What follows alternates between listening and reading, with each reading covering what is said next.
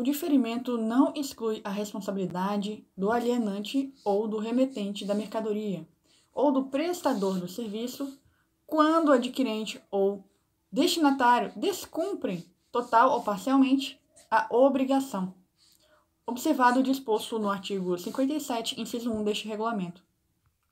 Olha aí, artigo 57, inciso 1, na hipótese, vamos primeiro ler o caput, né?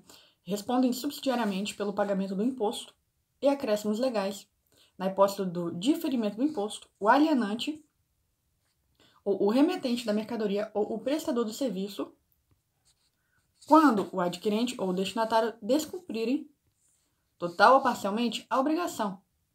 Caso em que será concedida ao responsável subsidiário, antes da formalização do crédito tributário, o prazo de 30 dias para pagamento do tributo devido, sem acréscimos ou penalidades. Sem acréscimos ou penalidades.